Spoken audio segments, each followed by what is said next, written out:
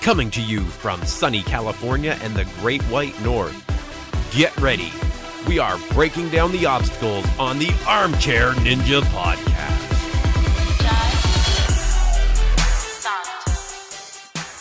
Hello, everyone, and welcome back to the Armchair Ninja Podcast. It is Sunday, November 8th, 2020.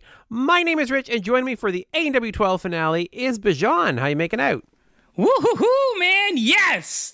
It's finally here. I am feeling fantastic, Rich. I mean, I don't want to...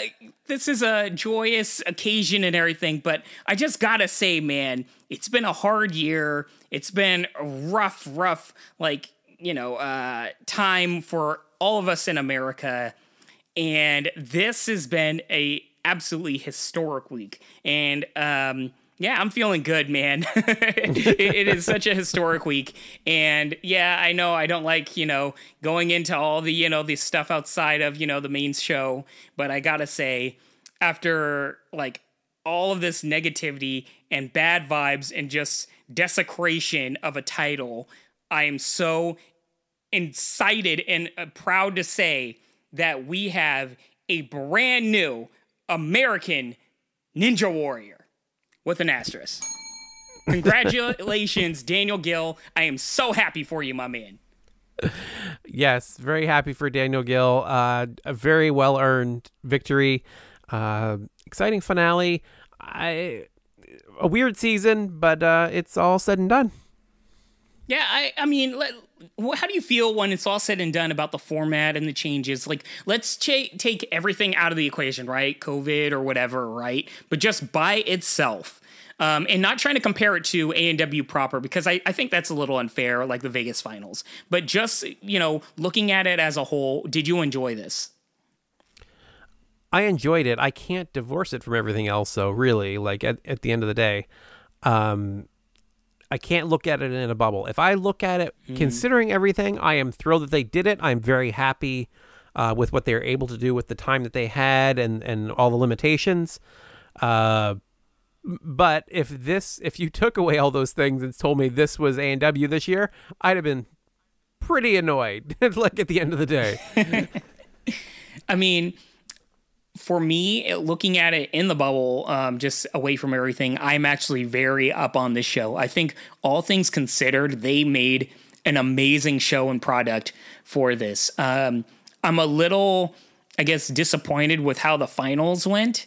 But other than that, I got to say that I really enjoyed this method of them having a close course, them being safe, them actually having... all things considered, some pretty good storylines in introducing these ninjas.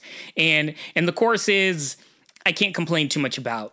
I will give my nitpicks later about the finals of how they did it. But other than that, I'm pretty actually happy with everything that we got this season. I mean, think about it. Most sports-based shows where you get thousands of people from around the country, most situations, this isn't going to be happening. I mean, even reality shows like Survivor, where people are off in the middle of nowhere, which should be the easiest thing ever to make during this pandemic, they aren't having it. But yet we get A&W. So I am super happy that we've got this. Yeah. Again, grateful for what we got. And it was entertaining. And thank you to the producers and the ninjas for going out there and doing this. Just glad we got some A&W. It is a nice pick-me-up to have some ninja in our lives. So thank you all. Yes. So let's step through the actual finale, what we got. It progressed faster than I expected. I wasn't sure how they were going to do all the runs in this one episode, but they managed to do it, and it didn't feel rushed. That was part of my worry, was that they were going to be doing a lot of fast forwarding. Didn't happen. It felt like a very measured pace. Yeah, but I mean, one thing that I have to say, because it's all over online, is...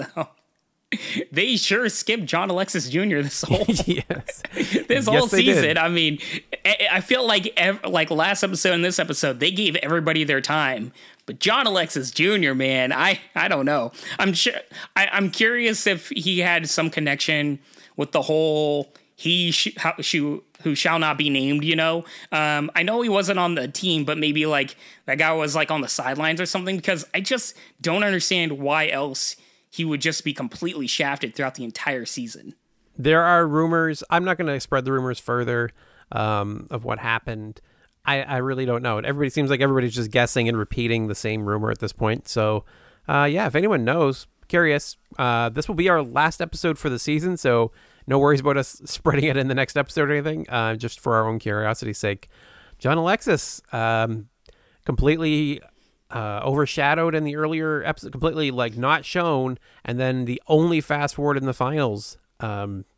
Stealthiest ninja. Well, maybe second stealthiest, but I mean, like really didn't get a lot of airtime. We're not giving any other awards to. So John Alexis gets that. Yeah. No Ninja Awards, no Stage 5 this year, unfortunately. But yes, John Alexis, the unofficial winner of the Stealthiest Ninja Award.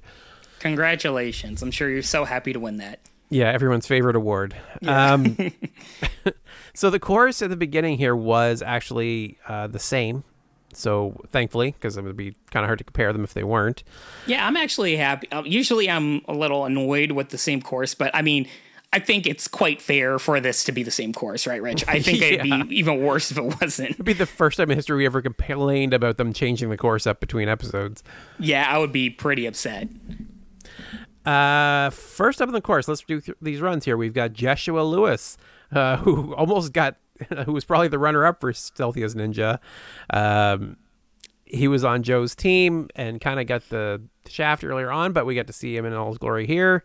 I gotta say, before you go on to his run, man, just this vignette alone, like, I like the fact that they introduced him, and he actually had quite an interesting story. Like, I actually wanted to find out more about him and his family. They're in an RV with like an insane amount of, like, his family is not small, and they're like all living in this little tiny RV. I mean, well, it's not tiny, but it's an RV, right?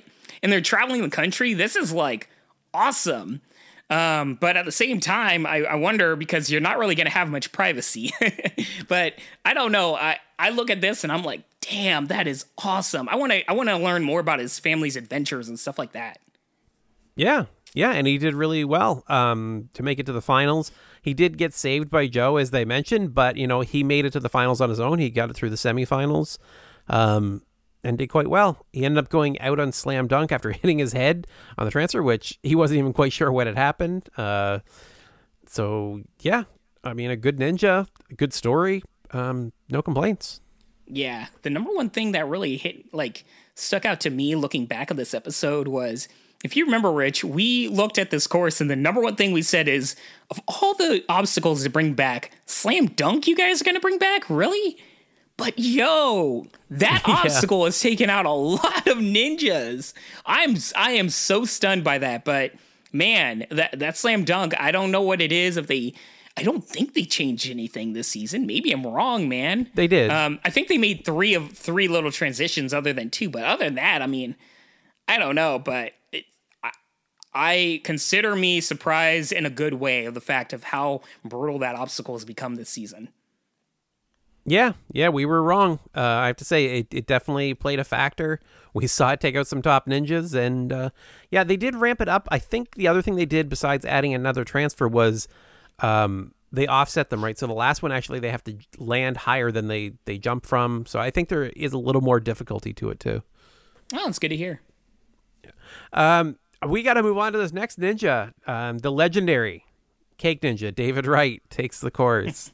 You know what? I have to give my applaud to the producers. They showed David Wright in not his annoying, or I shouldn't say him being annoying, but just an annoying sense of being, quote unquote, the Cake Ninja, which don't get me started. They actually showed him in, more about him as a person and his feats and everything like that, going less of a character and more of an actual legit competitor. And I appreciate this because David Wright is very, very talented, both him and his brother. So I really appreciated both the approach of how they promoted David Wright and his brother. You say his brother? Are you talking about Amir Malik when you say his brother? Oh, sorry. Yeah, it's not his brother, right? That Amir Malik is somebody else's brother. Sorry, but that's right. So Amir, they did play it up friend as their, or whatever. Yeah, well, they're friends and they look alike. So then, yeah, I get it. It's funny that you call them brothers. Doesn't Malik have an older brother though? Is that the third person on their team? Am I messing this up? You're messing it up. Yeah, quite sure. Whatever. Anyways, they are super talented, both of them. So yeah. I mean, they still have some really annoying, things in the vignette, but it's less bad, like annoying. Yeah. I was almost annoyed at them for making it less annoying. I was like, oh, that's not going to be much to rant against in this. This was okay. And they played it up well. I mean, whatever. From that perspective, yes, definitely it was good that they highlighted David Wright's talents. And then just before he fell early in the course on the falling shelves, it's like, come on. Like, this is the time you played it up. I thought he was going to do really well. Yeah, sucks to see, but I mean, at least they're going in the right direction with him, I guess. Yeah. Have the cake on his shirt, and that should be about all that's mentioned about the cake going forward would be great. After him, we had Amir Malik, and we got to see whether he could beat David's position on the course, and boy, did he ever. He had a great season and a great episode. Dude, okay, so I'm wondering, because I literally wrote this down. I don't write notes, but I wrote this down, and I was going to text it to you, but I didn't know where you were at watching this. I genuinely believe that they were giving Amir Malik like the winner's edit, quote unquote. Like, they were hyping this dude up, man. And it wasn't for no fault of their own. Like, this kid is super talented. And I was like, are we about to see like a Cinderella story? Like, this complete unknown kid completely win the show? Yeah, I mean, it almost happened, but like, for real, they were like, if you actually look at his edit, Amir Malik's edit from earlier this season, and in particular tonight, they were really hyping this kid up. Yes, they were. I had read the same thing into it. I'm like, why did I pick Michael Torres? Why didn't I pick Amir Malik? Because he has the winner's edit 100%. Yeah. Yeah. I mean, it's easy to say like Daniel Gill or Adam Rail, right? But like, if there was like a newcomer, man, this was a kid, and it's honestly like warranted. He really showed that he has personality for days. I'm very impressed with the personality, and not only that, but the entertainment factor with his approach to the course. It isn't that he's just doing it fast or technical or whatever. Like, he's just going all the way through it. It's kind of like RJ Roman in a way, almost quasi, I don't know, hectic, frantic in a way, but he's getting through this, and I think it's awesome. It gives me shades of like early Flip Rodriguez. Oh my God, like, read my mind. That's exactly what I was thinking. Like, that's who he reminded me of on the course, and I was just thinking that a second ago was early Flip, right? Early others that like would go all out, like almost dangerously slow, but I feel like all the ninjas now pretty much, almost all, there's been a couple this season I think that did go recklessly fast, but generally there's a caution to their speed now. Well, I find it really fun, and I think this kid's going to be I mean, I don't want to say it like everybody, but I don't know. It's not just the fact that he's super talented, but it's also the personality, I mean, remember when we first saw Genie Ninja? Like, it was like, dude, this guy's got some personality. He's giving me a lot of those types of vibes. Yeah, definitely someone to watch. After him, he actually shot over one side of the bar on Dragonback and went out there. It looked like he was going to finish the whole course, but he did have an early exit. Yeah, that was pretty surprising. That said, he made it to the finals. So, I mean, the other thing, though, that was surprising, man, is we were expecting the competitors in this episode to surpass the comparison from the first episode, and that even, Jesse LeBrecq wouldn't even make it. But that was not the case at all. So, yeah, there were some pretty surprising falls, all things considered when you look back, right? But very happy to be wrong on that one. This kid was very fast. Yeah, for sure. After him, we had the fast forward of John Alexis Jr., which we did mention briefly before, who ended up going out on Slam Dunk. I mean, I wonder how many people didn't even realize that he was on this season. You can call me one of those. I hadn't even realized it until we saw him that something was up. Yeah. It was weird. But moving on past him, we had Daniel Gill, the Kingdom Ninja, take the course. I was a little worried with the placement. I was like, oh, does Daniel not make it? Like, what's going on here? No cause for concern, though, because he was yawning again on the course and ended up taking it all down and with ease, with the fastest time to that point. Absolutely makes everything look so effortless. Like, it's just so crazy the level that he is at. Yeah, he's just so good. I really don't have anything to say other than who was this random... I feel like I should know these ninjas, but who's the ninja with the spray bottle just randomly spraying water in the air? And why do I care? Like, why do they keep showing him spraying water in the air? Like, that was almost annoying. I'm like, who is this guy? Why is he doing this? So like, I guess everybody has to have a shtick, but that was like...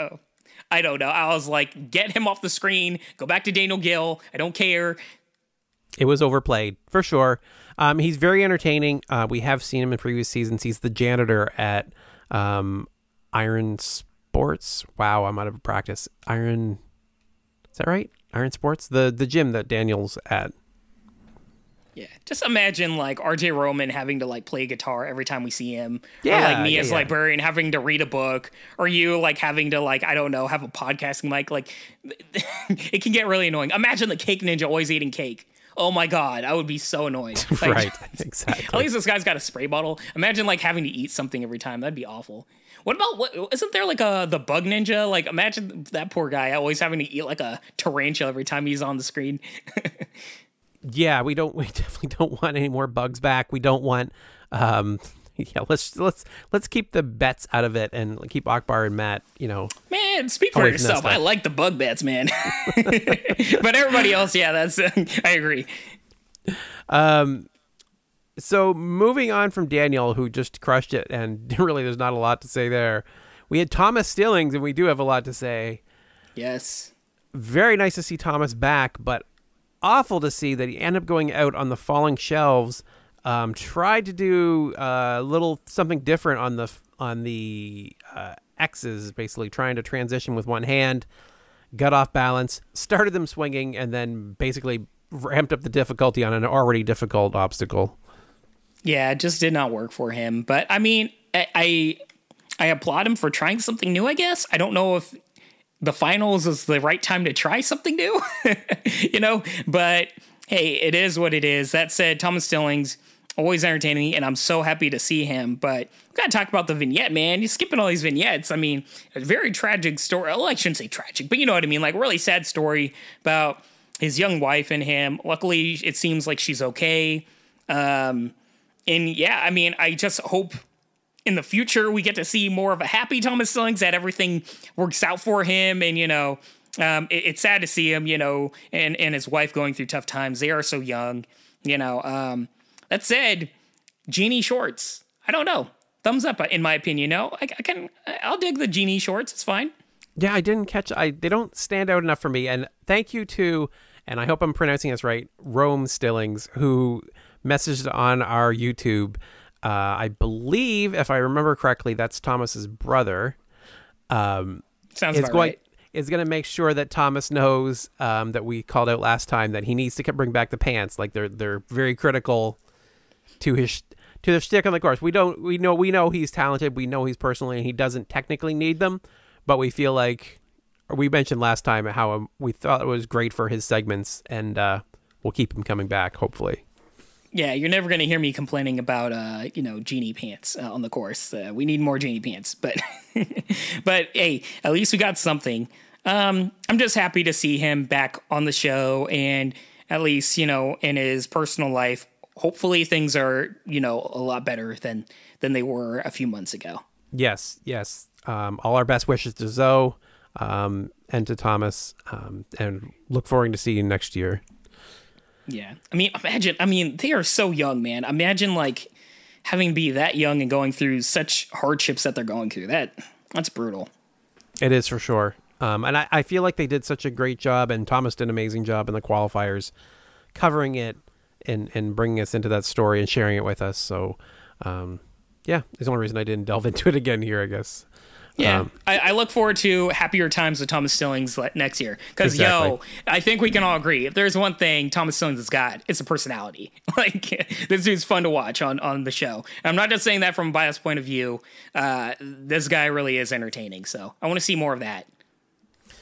Perfect. And speaking of entertaining, we had RJ Roman take the course next. Yes, I love this dude. I almost forgot how fun this guy is, right? Because like we just usually see him like them talking about RJ Roman. He plays guitar and he's really fast, but yo, this dude is awesome. And I really like the fact that he was showing off how like crazy he is around his grandma. His grandma just looks like the sweetest lady in the world. I just want to give that woman a hug. I mean, it's a pandemic, so probably not right now, but like air hugs, you know what I mean? Right. She was great. The segment was great. I loved watching her standing as he's running around parks and stuff. I don't know why it worked, but it did. It was great. Really good segment.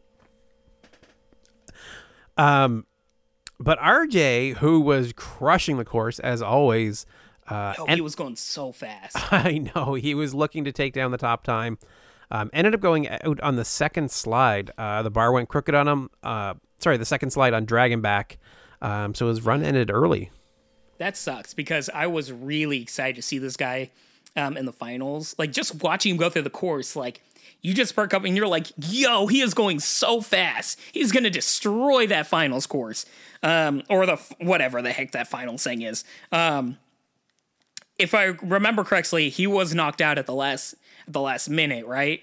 That just really sucks because this guy, I wouldn't say he would win the whole season. I'm not going to say anything like that, but I have a feeling he probably would have made it to like the semifinals or the finals or whatever the Final Four is. Yeah, it's possible. And if for those of you that are into conspiracies and like reading into the edits of the show, go check out the ANW subreddit and you're going to have a field day going over the times that were shown and Amir versus RJ and a whole bunch of stuff. Yeah. Oh, no. Yeah, it's all out there. So have fun with that. I'm not getting into it. Sad to see RJ go out early. Let's just move on. I don't want to go into the conspiracies this time around. Hey, I wasn't there. Yeah. But I do agree with the point that's been made that they should always show the clock. I think that would be better. Just always show the time up there. Jessie Graff was next to take the course. Very excited to see Jessie back on the course. Excited to see how she would do. I was super psyched for her.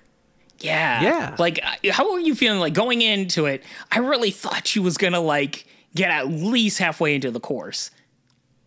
I was expecting a Dragonback fall. Just because I felt like if she took down the whole thing, she'd go last. I was like, oh, no, she's not going to do it again. But, she'll probably go deep, and maybe her time won't be good enough to move on. Just judging by the placement of her edit more than anything. I mean, that's a good guess. I was expecting, I was thinking maybe the basketball one. Yeah.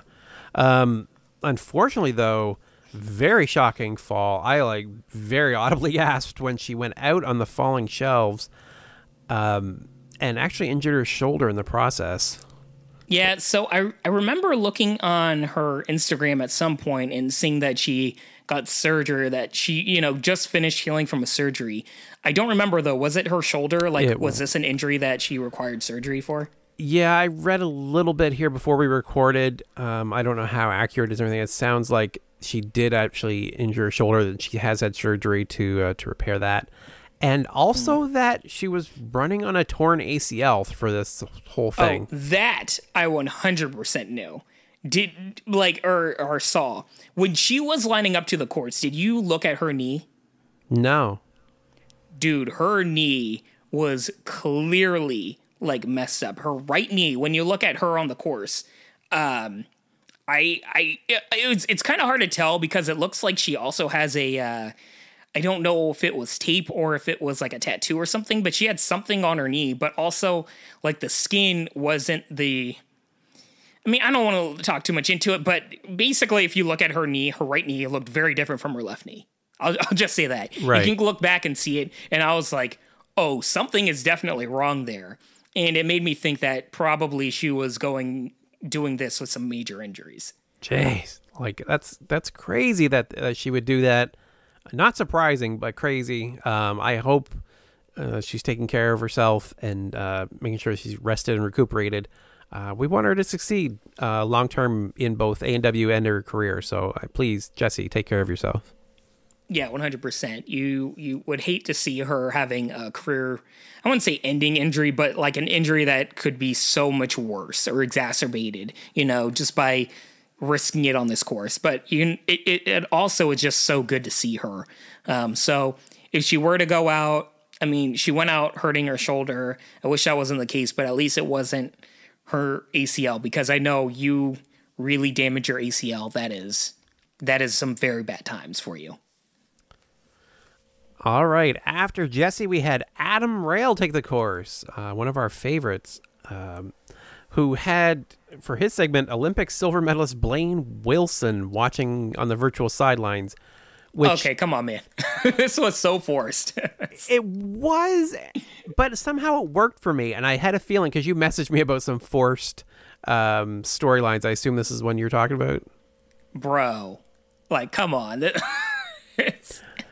I like we have all these storylines, and then it's out of nowhere. Like, hey, I look up to this guy, and I'm so happy he's a fan now, and all of a sudden I should care about this during the finals of all things.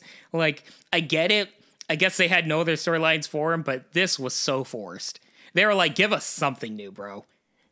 I guess. I felt it. I mean, it's propped up by Vicky, his mother being on the sidelines anyway.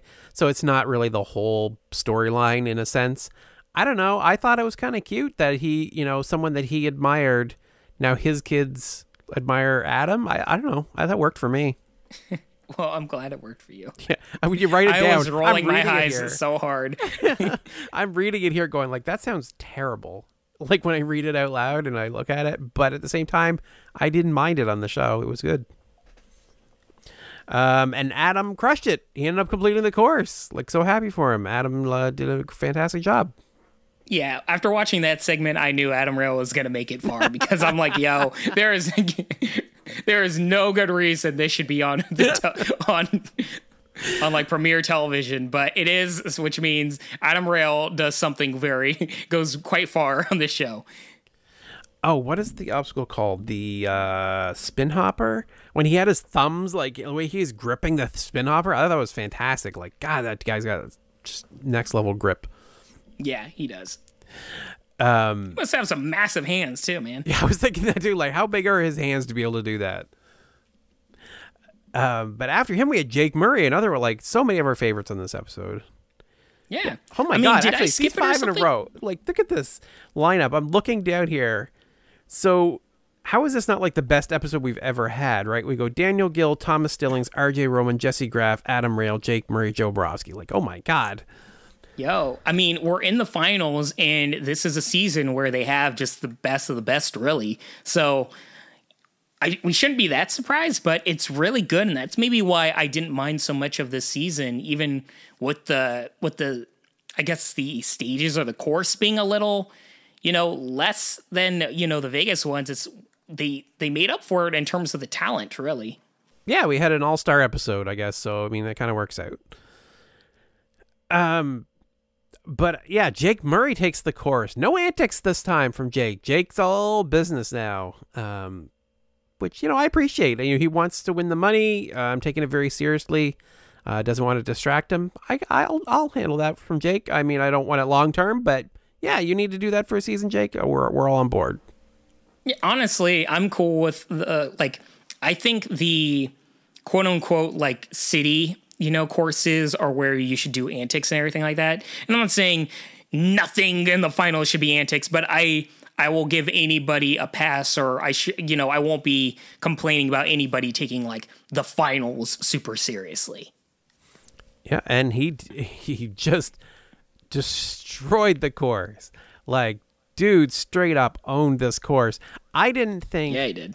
Anyone could take down this course faster than Daniel Gill did after the way he did it, especially the way that Daniel took down the spider trap, which we didn't talk about. Oh my God, that guy just killed that obstacle. Yeah, he flew up it like it was nothing. That was insane. Jake didn't quite do that as fast, but he did the whole course at such a great speed. He was able to beat Daniel's time. Like, unbelievable run. And I'll tell you, I was really surprised because it never looked while Jake Murray was running it that he was... I wouldn't say going fast. Like, I don't know. It wasn't like he was like flying through it. Even like going into like transitioning from one obstacle to another. It wasn't like he was just running up to it. He like going up to the dragon, whatever that thing is called. He like took a stop for a while, looked at it, cleaned his hands, then went on it. Like it looked like he was just taking his time, but then they shut the clock and it's like he's beating everyone. I'm like, really? So I guess he was just going at a very good measured pace that was faster than everybody. But you wouldn't guess it by just looking at his run. Yeah, he was kind of using the Joe Moravsky school of speed, where it's like just efficiency and moving through each obstacle and maybe limiting the time between the obstacles, so less so than like the Lauren Ball, like flat out running. Yeah, that said, I mean, like Daniel Gill, that final spider climb in, he kicked it into high gear. Woo. That dude flew up that one too.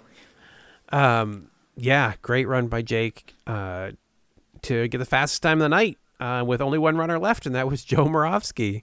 Yeah, and I will say this, props to Jake Murray, because over the past few seasons, we've seen him go from a wacky, zany character that, you know, is in the upper echelon of Ninja Warriors to now being like one of the top premier ninjas. When you actually look at like his past few seasons, like he's done very, very, very well.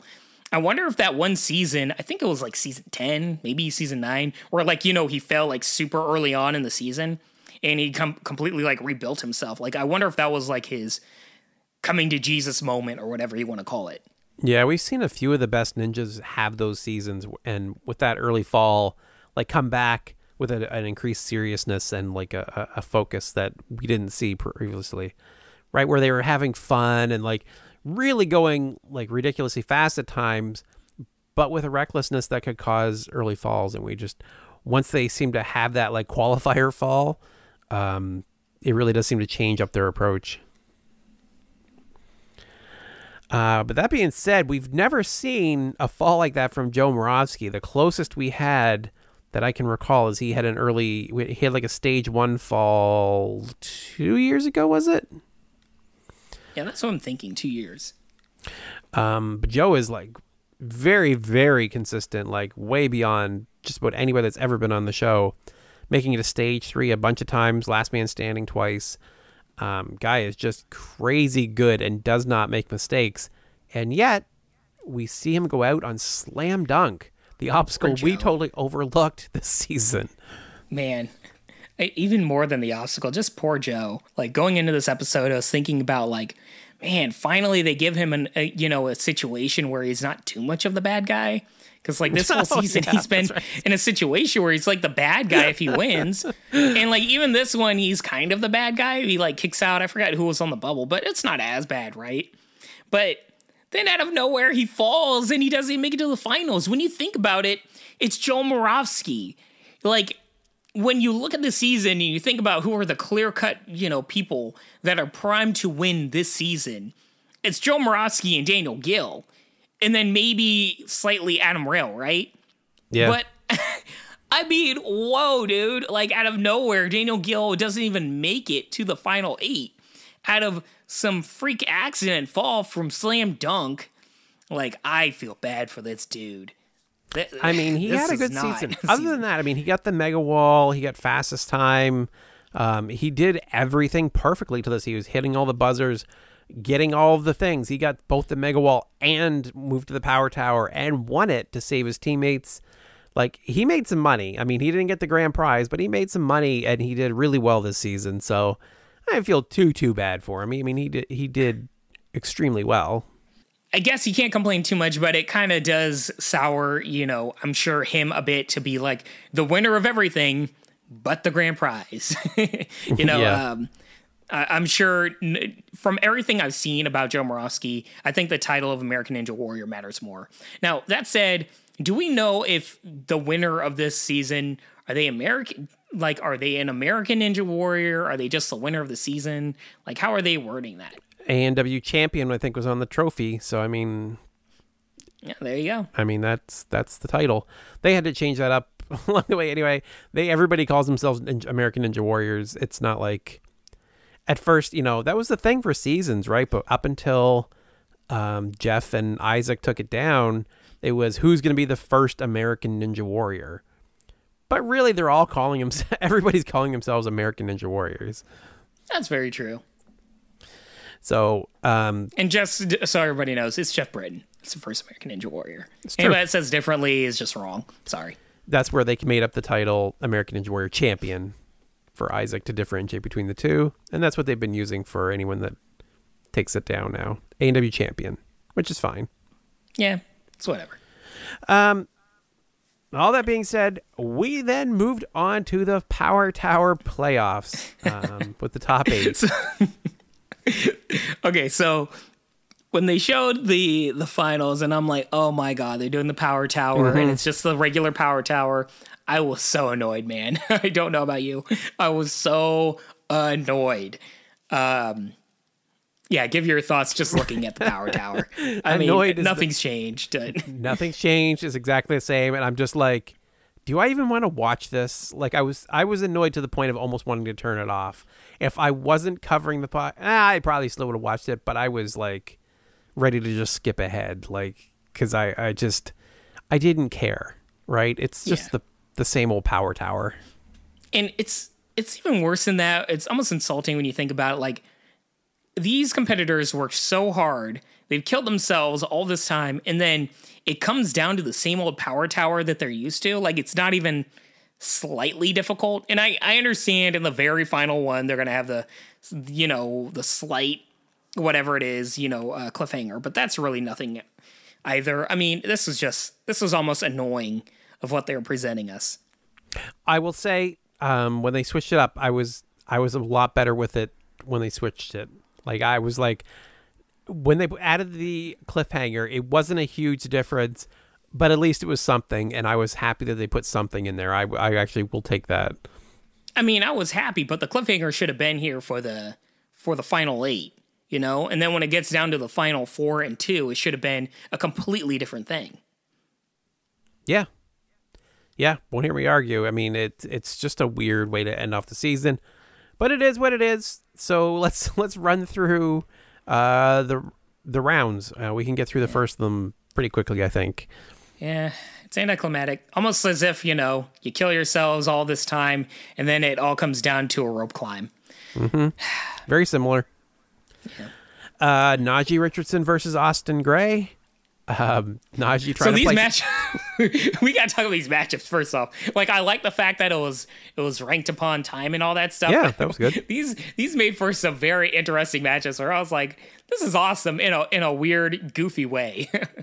Like, Najee Richardson, Austin Gray, I would have never in my life, Yeah, and Najee calling himself the underdog. Like, I don't think you know what underdog means right now. Like, it's. But it was an interesting point that he's never been on the Power Tower before. So I was like, all right, well, maybe. I mean, it's anybody's game. I will say this. The people that were actually able to compete on the Power Tower earlier this season had a huge advantage. Yep.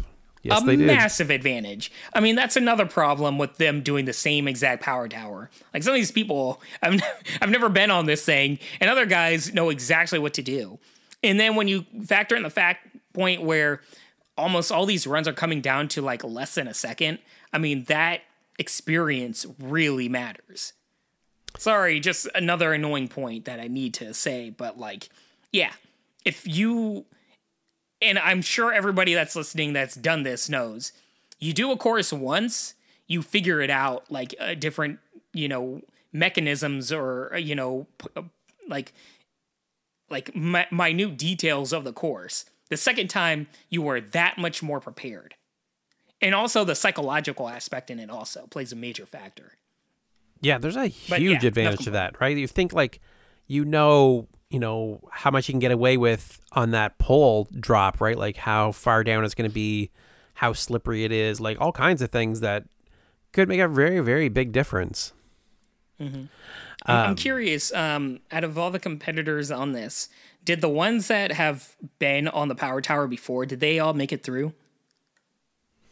Well, we can look at it while going through it. Yeah, we'll go through here. So neither one of these guys have. Austin Gray took it home. Very close race. Good race. not much to say about it. Yeah, it was actually really fun to watch. It seems to really come down to how well you can climb the ascending poles. Like the transition with I don't even know what you call those things, the things that fall down. Like those things, a lot of these competitors were able to just do them at the same speed, but really the climbing seems to factor in a lot. Yeah, it was a good race. Like, hey, there's so little to say about these things just to make it that much worse. It's boring. And the worst part is the final part of it where you are lashaying with those little descending things. It's kind of slow. Like, there's not much you can do, man. So, yeah, like I've had much more fun watching like Ninja versus Ninja and stuff like that. Yeah. Lucas Reale versus Adam Rail. Adam gained an early lead and just kept it all the way through. And, this was like probably the biggest destruction. Was this the one where it was like just like, yeah, like Adam Rail destroyed it and Lucas Reality's like barely, I think, still on like the first transition jump when Adam Rail is already hitting the buzzer. Like, this was crazy. Yeah, that was not a close one. But after them was Jake Murray versus Amir Malik. Jake stumbled on the steps and smacked his face, and Amir just ran through and completed the whole thing at a really good pace. Yeah, I mean, this was the one where, like, going into this, I was like, I think Amir Malik really got the winners at it, and I was really keeping my eye on him. And then, sure enough, he destroys this one, and I'm like, yo, is this going to be the time where Amir, like, wins the whole season? I genuinely was believing this guy was going to win the whole thing. Yeah, so the 8th seed Amir took out the 1st seed Jake. Very shocking win. Wow, Jake was number 1 seed. He had the fastest time out of everyone, huh? Yep, he was. That's crazy. And then we had the number 2 versus number 7 seeds, Daniel Gill versus Jesse LeBrec. I feel so bad for Jesse LeBrec. Like Jesse, that is a tough draw to get, but I mean, she did great. No complaints. Just there was no catching Daniel. It wasn't a very close race, but it was still fun to watch overall. It was good. Yeah, and she held her own. It was not like she was going at like some snail's pace. Like she really gave it her all. Yeah. Perfectly fine. She would have been pretty close to Lucas, I would say, at least. Yeah. So that meant that out of all the races, only one of the favorites actually won. It was Daniel. The other 3 were all upsets. Yeah, what was really cool about the Final Four is we had 2, I guess you could call them kind of veterans, like Adam Rail and Daniel Gill, like the more well-known ninjas, and then 2 lesser-known ninjas in, oh my God, I'm blanking on the guy's name. With Austin Gray. What's his name? Yeah, thank you. Gray versus, the rookie. So that was really cool because that meant that we'd have like a younger quote unquote ninja versus one of the more old guards, so to speak. Yeah. And then they changed up the course. They added the cliffhanger to it, which, though? I mean, I thought it was going to play a bigger factor. I'll be honest. They did skip by it pretty quickly and efficiently, but at least it was something. I'll take. I mean, look at these something. Ninjas, man. Like it's these ninjas do cliffhangers like probably every day for like while eating their breakfast with one hand. I mean, it's a little too late in my opinion. They should have added far other like more obstacles. Like add them some wing nuts, have them like having to wing nut lâcher like 10 feet, like to the side and then do stuff. Something. Yeah, it definitely needed more. So first up was Austin versus Amir. Amir put up a good fight. He ended up falling to the safety pads just trying to catch Austin by the end, but it didn't happen. Austin was the winner. Yeah, I was stunned because at this point I was like, Amir's winning it all. He's gonna beat whoever makes it. Like, I was just so certain that he got the winner's head and was winning this whole thing. So I was like, okay, never mind. It's gonna be Daniel Gill probably, but we'll see. Yeah, Austin's one of my dark horse picks from a couple of years ago. I'm very glad to see that it's coming through. I thought he was going to do really well last season, and he had the unexpected fall. Glad to see he's coming through this year. Yeah, that said, I mean, really, when it was Adam Rail versus Daniel Gill, I'm like, this is the race to, choose the winner. And I really thought it was going to be close, but I still kind of thought that it was going to be Daniel Gill, which is weird because Adam Rail wins everything, right? Once again, I will say, if you're into conspiracies and lots of extra details on the whole behind the scenes and how things can go wrong, I encourage you to check out ANW on subreddit. There is some stuff that went on here that I don't really want to get into. Once again, at this point, I do want to get into it. What are you talking about, man? So I'm probably going to mess up some of the details, but from what I understand, and I am probably going to mess this up a little bit. So you know how the last shelf, some people have skipped it, right? They've like been able to grab it. And Adam Rail did it in the previous one, which was why I was wondering like why he didn't do it this time. Apparently he did in their first race and was told that it wasn't allowed. No. I guess. Now, this is coming from, I believe, Joe Moravsky's Instagram. He did like a live feed or something, or Twitch stream. I don't know. He streamed somewhere, and he let it slip that, yeah, I guess Adam won the first race, but they said that you weren't allowed to skip that last one. And to be fair, Joe even said they were told that when it was demonstrated to them that they weren't supposed to do that, that it had to fully descend before they dismounted it.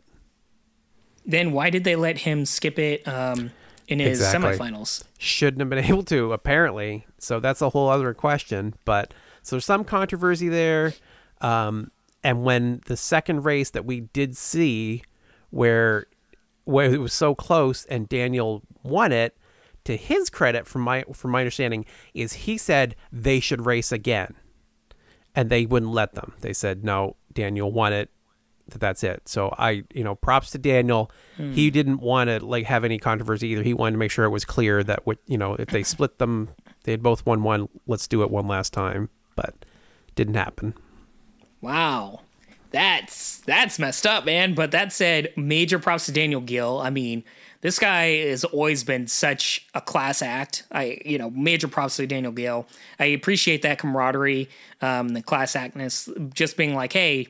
We both won one. We should go to a third. It sucks that the producers didn't let them. But, I mean, hey, it's a producer's decision. It's whatever. But, oh, man, if I was Adam Rail, I'd be a little peeved, right?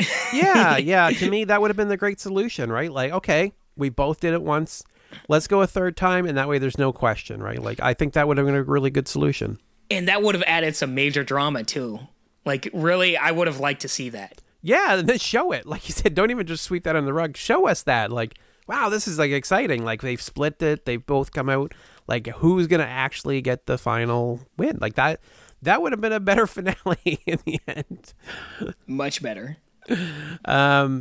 So we end up, speaking of finales, it comes down to Austin Gray versus Daniel Gill.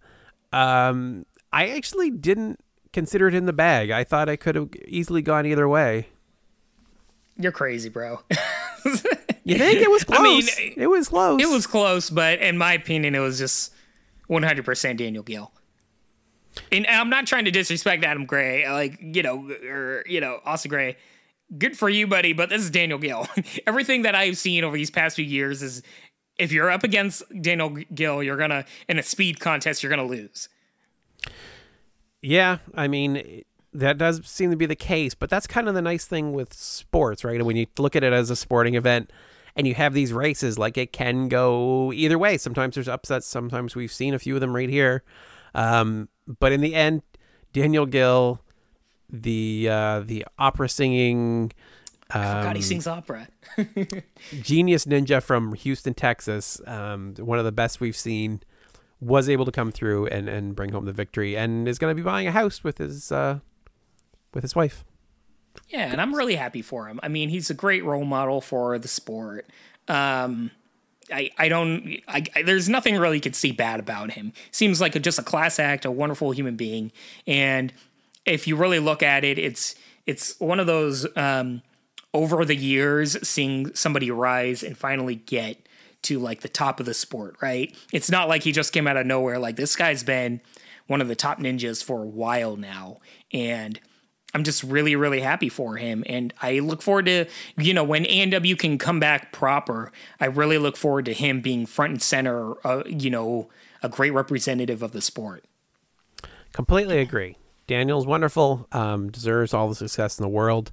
Austin, still very early in his ANW career, wishing him all the success in future seasons.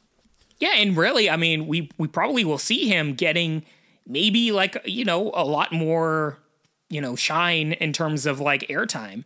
I mean, Austin Gray, it's not like this is his first time going really far on the show, right? But now, it's one of those things where you can't not ignore him. He just made it to the finals of the entire show. So, I mean, I certainly would hope that they feature him more. Yeah, I hope so. But that is it. That is it for this season. ANW12 is in the books. And that is it for our season as well. That is how we're going to wrap it up for now. Potentially returning, assuming Bijan is willing, we'll return for ANW season 13. 100% we're going to return, my man. If you're up for it, honestly, we should still drink something and have a New Year's episode. Other than that, I gotta say this was a fun season to record. I missed you, Rich. I was so happy to do this season with you again, my man, and hear everything that's going on in your life. Major congratulations to Rich over here. Gonna be another granddad. Am I spoiling that? Should we cut that out, or is that already in the world? No, it's out there. So yes, okay. I am going to have a second grandchild in the coming year. So very excited for that. Congrats, my man. So good things happening throughout the world. Once again, this is a wonderful, wonderful week. That's all I'll say. I'm so happy. So that is it for this week and this season. Thank you all so much for listening. If you'd like to reach out to us, you can reach me as Rich at ninjapodcast.com. I am at Ninja Podcast on both Instagram and Twitter. And Bijan, how can they reach you? Man, you can hit me up at Twitter and Instagram at Bijan151. That is Bijan 151. Particularly, you're going to want to check out that Instagram. I only go on Twitter every once in a while. All right, thank you all so much for listening, and have a wonderful year. Peace, love, and deuces, y'all.